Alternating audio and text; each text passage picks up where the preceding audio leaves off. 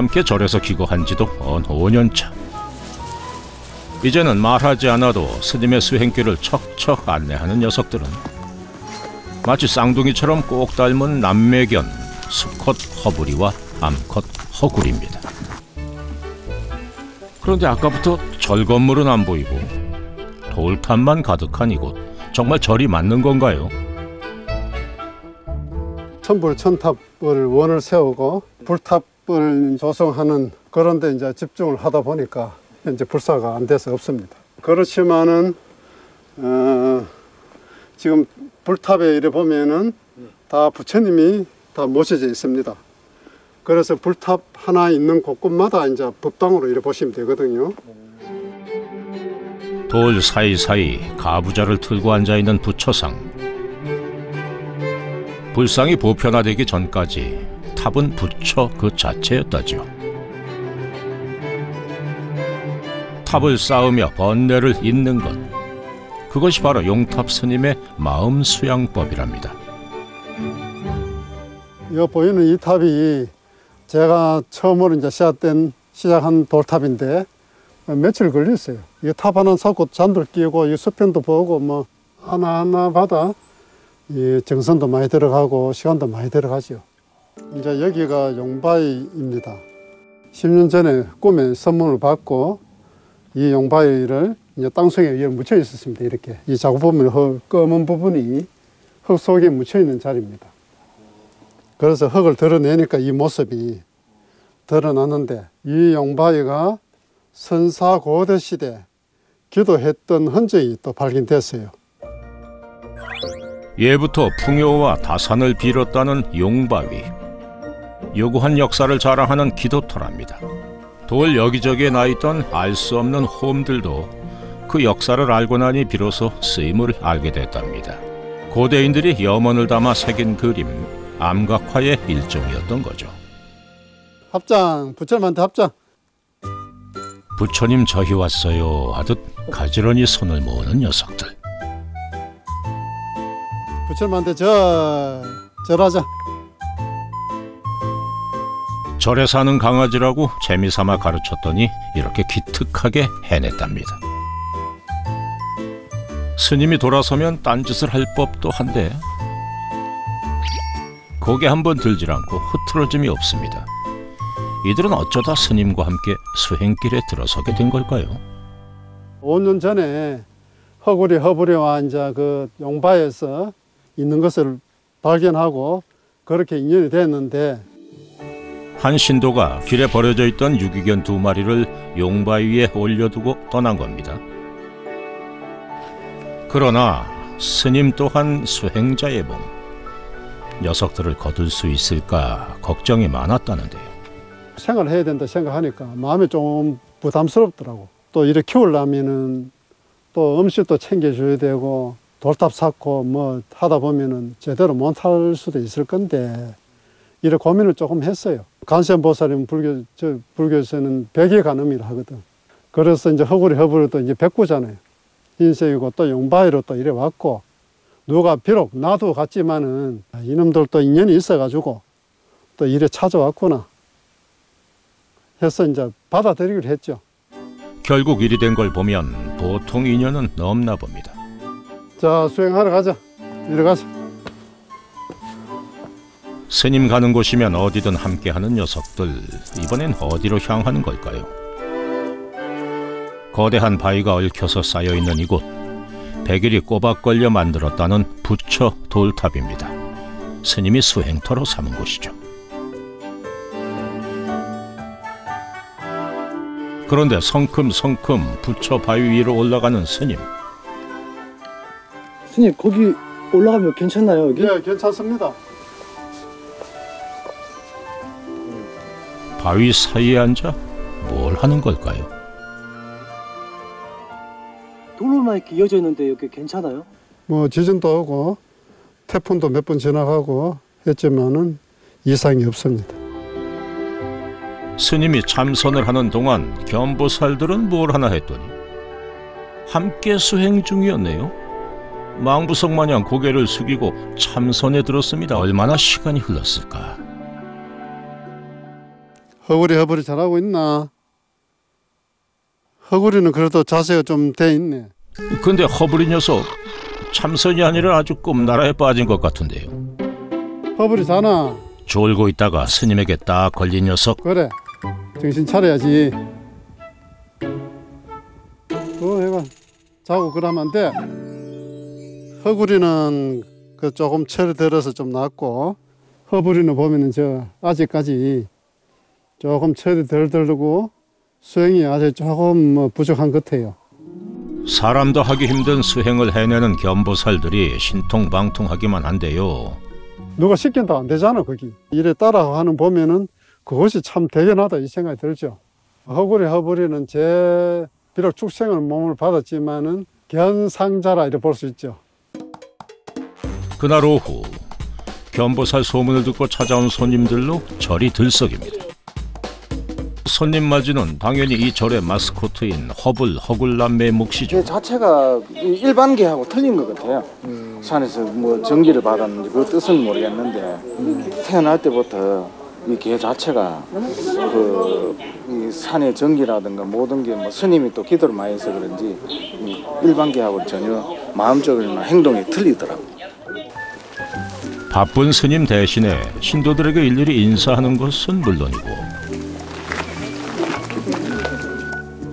간절한 뜻으로 소원을 빌고 기도드리는 불자들 옆에 꼭 붙어서 함께 기도도 드린답니다. 신도들의 소원을 함께 빌어주기라도 하는 걸까요? 사람이 오면은 또 그 법당까지 이제 안내하는 경우도 있어요. 하도 이제 올라가고 예불 하다 같이 가고 하다 보니까 그래 허구리가 그 오는 사람들을 반기고 그것을 보면 참 대견스럽다 이 생각이 들죠. 신도들이 떠나가고 다시 조용해진 절. 고생했다. 스님에겐 늘 기특하고 고마운 겸보살 남매. 여기는 제 거처하는 곳과 허구리 집이 있는 곳입니다.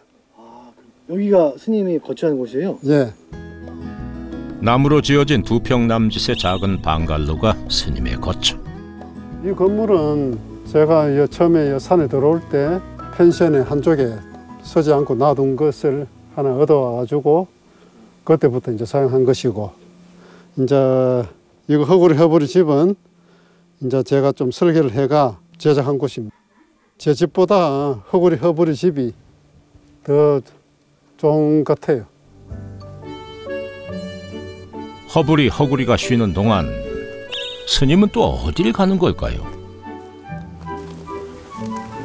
얼핏 보기에는 아무것도 없는 흙바닥. 그러나 가까이서 보면 푸릇푸릇한 생명이 자라나고 있습니다. 처음 이제 올라오는 애기쑥이 되죠. 자연이 키우고 내주는 제철 채소. 이 귀한 봄을 자연은 대가 없이 내어줍니다. 하루 곤약할 거기 국거리가 되겠습니다. 자, 밥 먹자. 스님 식사 준비한다. 공양 준비한다. 오늘 저녁 공양은 자연에서 갔다 온 쑥에 된장과 들깨 풀어 끓여낸 들깨 쑥국. 봄내음 가득한 쑥국 한 그릇에 김치와 김, 단촐한 식사가 차려졌습니다. 공양은 몸과 마음을 깨끗하게 하는 기본. 감사한 마음으로 주어진 몫을 먹는 것도 수행의 과정이라죠. 스님이 고요하게 공양 수행을 하고 있는 그때 스님 따라 열심히 공양 중인 허구리. 그런데 허구리 밥 그릇에는 사료가 그대로 남아 있습니다. 입맛이 없는지 완전히 도라앉은 허구리. 스님 눈치 슬슬 보던 허부리는 남아있는 허구리 밥까지 먹어치웁니다. 평소에는 점잖다가도 먹을 것 앞에서는 고삐가 풀린다는 허부리. 이번에도 스님한테 딱 걸리고 말았습니다. 허부라, 네 그 허구리 것까지 다 먹었나? 어? 네 밥은 다 먹고 그 정도로 배고팠어? 허구리는 왜 밥을 안 먹노? 어? 이래 봐라 허구리. 가고 허구리 이래. 왜 안 먹고 이러는 허구리? 어? 배가 안 고파? 그것도 밥 되면 밥 먹어야 될까 아이가? 응? 자, 맛있는 거 좀 섞어줄게. 응? 이럴 때 쓰는 비장의 무기가 있답니다. 집 나간 입맛도 돌아오게 만든다는 이것의 정체는?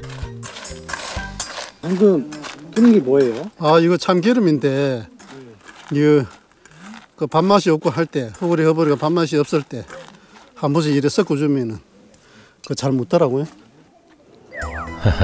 정성이 참 대단하시네요. 먹고 해라. 허벌 때문에 그래. 동생 거 자꾸 뺏어 먹고 하면 안 돼. 그 욕심을 좀 줄이는 그 습관을 좀 들이고 해라. 알았지? 응? 예, 약간 불량이라 이거. 불량 학생이라. 예, 사춘기처럼 아주 아직까지 나이가 5살인데 철들 때 안 됐나? 허벌이. 어? 남긴 밥 먹었을 뿐인데 억울하기만 한 허불이.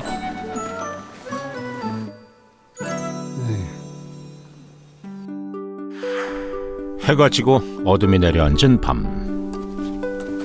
아직 해야 할 일이 남은 걸까요? 허벌이 가자.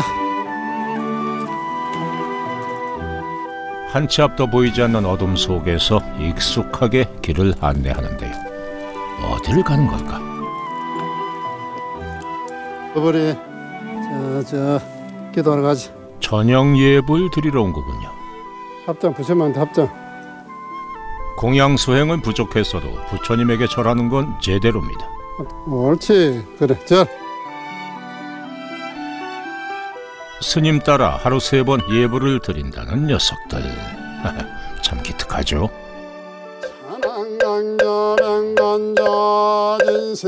스님의 예불이 시작되고 견보살 남매는 이번에도 제대로 절을 하고 있을까요? 졸릴 법도 한데 얌전히 수행을 하고 있군요. 그런데 스님 몰래 몸을 일으키는 허구리. 얌전히 있는 허구리까지 깨웁니다. 성화에 못 이겨 결국엔 자리에서 일어난 허구리. 무아지경에 빠진 스님 몰래 일탈을 즐기는 허부리와 허굴남매. 술술 법당을 빠져나가는데요.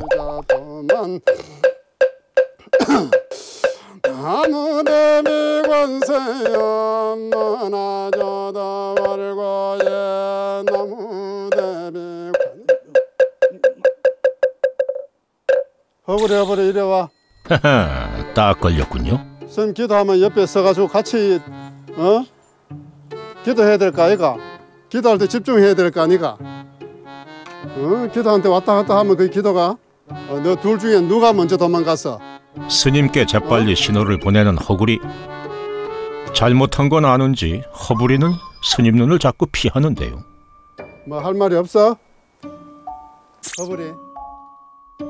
허부리 왜 빼졌노? 주눅든 허부리에 스님 마음이 약해집니다. 허부리 스님 말 들었어?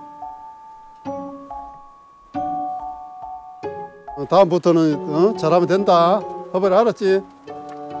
허부리 니도 다음 잘하고 해야 돼. 아무리 보살이라지만 수행이 쉽기만 하겠습니까? 그럼에도 스님이 애를 쓰는 이유가 있답니다. 허구리 또 보면서 이제 이놈들도 공부를 시켜야 되니까. 비록 지금 현재 축생 몸이지만은 자꾸 이래 각인을 시켜줘야 이제 다음 생에는 이제 수행자의 몸을 받을 수 있지 않겠나 싶어서 나름대로 이제 신경을 쓰다 보니까 저도 이제 조금 더 열심히 하게 된다 이래. 스님에겐 자식처럼 귀한 허부리와 허구리 남매가 축생에서 벗어나 다음 생엔 사람으로 태어나길 바라는 간절한 마음. 오늘도 견보살 남매와 아침 예불로 하루를 시작한 스님. 어제 제대로 혼이 난 탓인지 오늘은 제법 의젓해 보이는 녀석들. 그런데 그것도 잠시. 다시 딴청을 피우는 녀석들.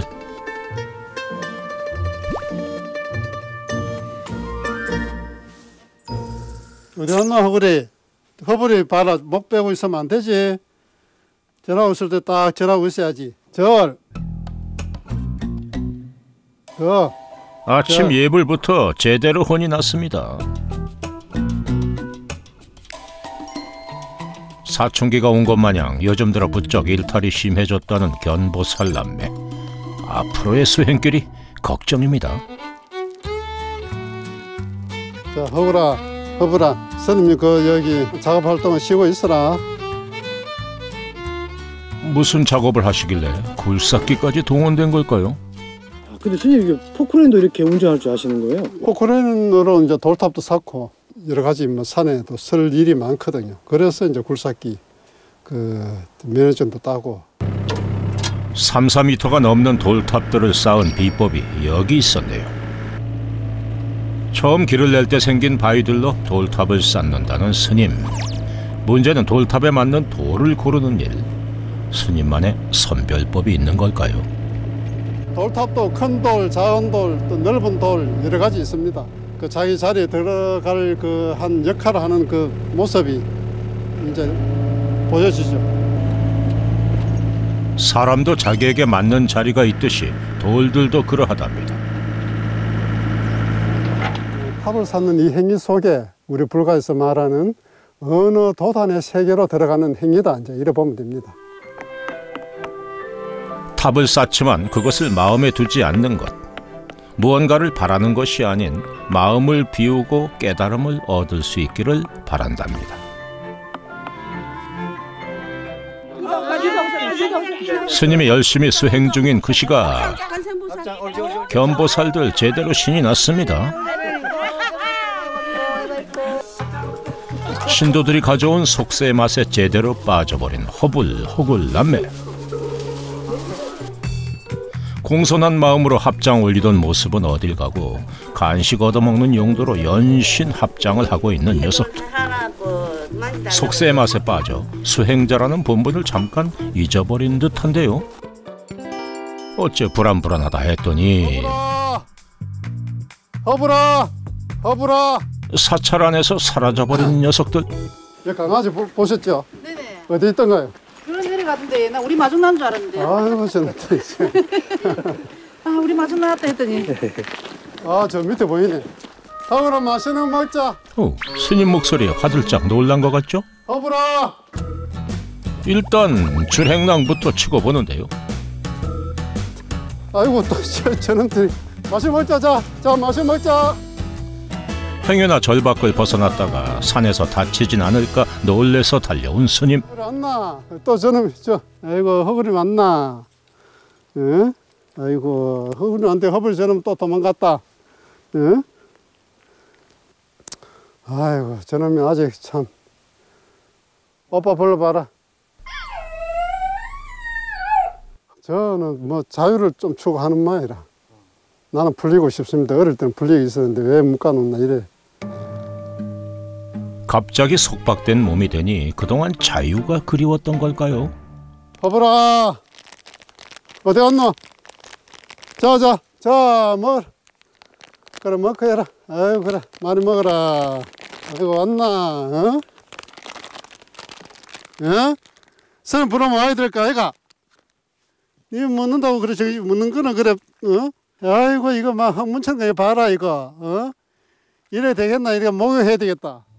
어? 실컷 놀다 온 견보살들에게 벌 대신 내려진 처분은 목욕입니다.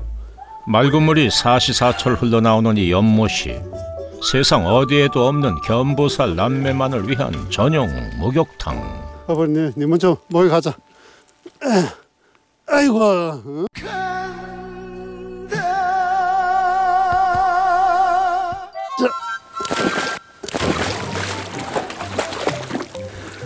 씻게 해야 된다. 니는 깨끗하게 하려고 하면 어부리.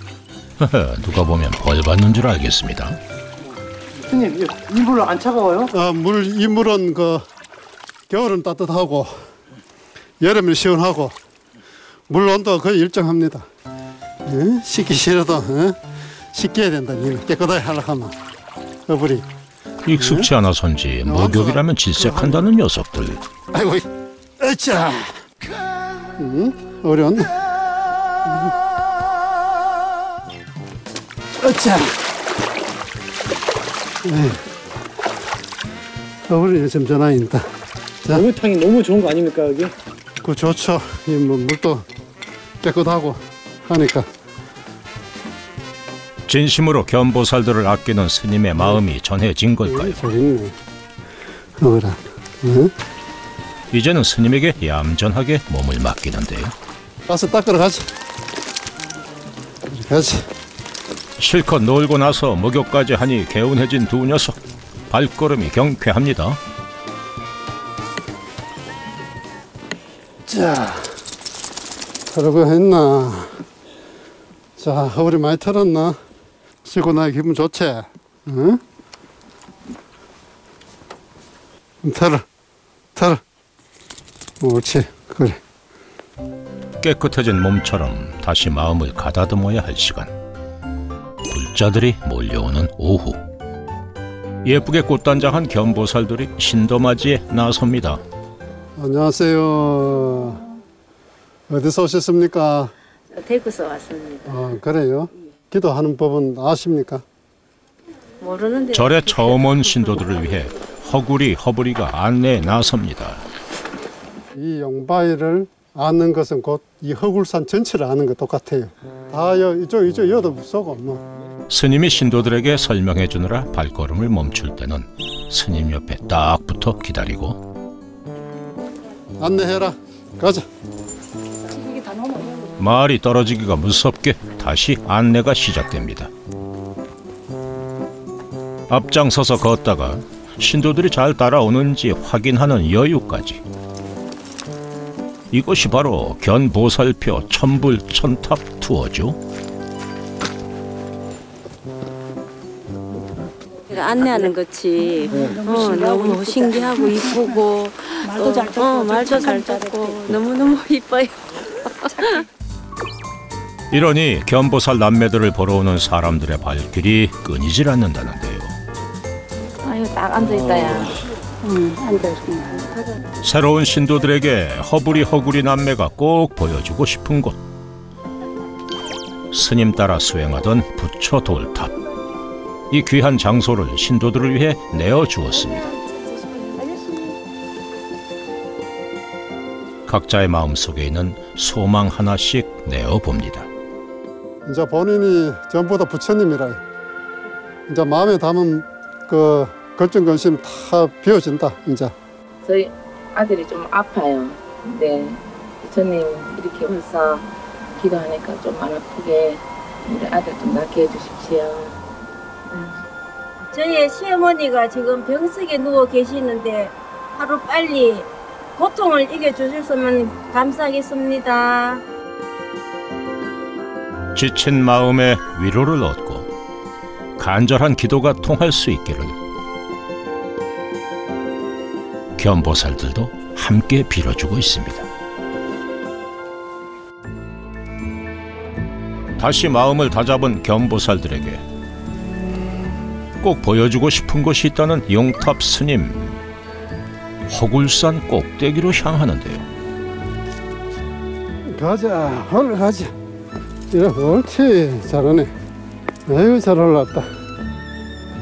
널찍한 바위 꼭대기. 이곳은 어딜까요? 응? 앞에 한번 봐라. 어디 봐라. 여기가 천불천탑의 좌선대입니다. 그 가슴이 확 트이는 자리입니다.